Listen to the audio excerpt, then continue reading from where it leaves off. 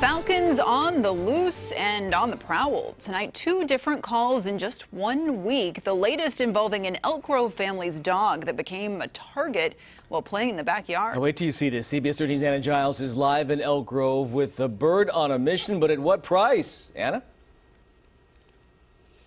Yeah, guys, the experts say that these were trained falcons that got away from their handlers. Well, one of them caused quite a scene for an Elk Grove family when it came into their quiet neighborhood and they had to get creative to fight it off.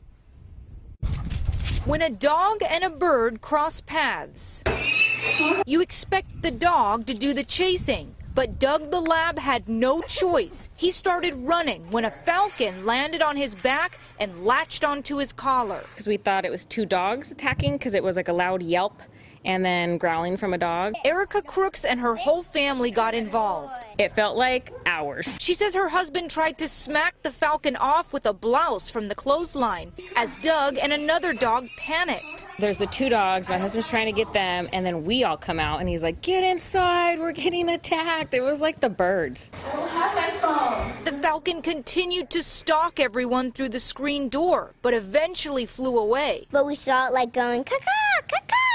And like we saw its wing. I spoke with Sacramento falconer Carl Kirster, who says this type of behavior is extremely rare. But he said it's possible the falcon had experience with dogs before. A hawk or falcon that has been trained to work with the dog will see the dog as an equal and as a hunting partner. Just days before Doug the lab's encounter, a wildlife rescuer was called to this gruesome scene in Auburn. A separate falcon had escaped its handler and attacked and killed someone's chickens.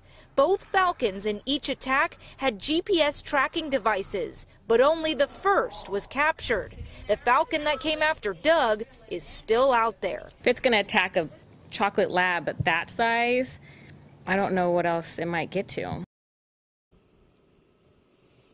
Yeah, and the falconer I spoke to actually said it's common for those falcons to get away and disappear during training because they're given a lot of freedom. Of course, this Elk Grove family did not expect to be on the receiving end of that. Yeah, interesting story. Glad Doug's okay, that's for sure. Anna, thank you.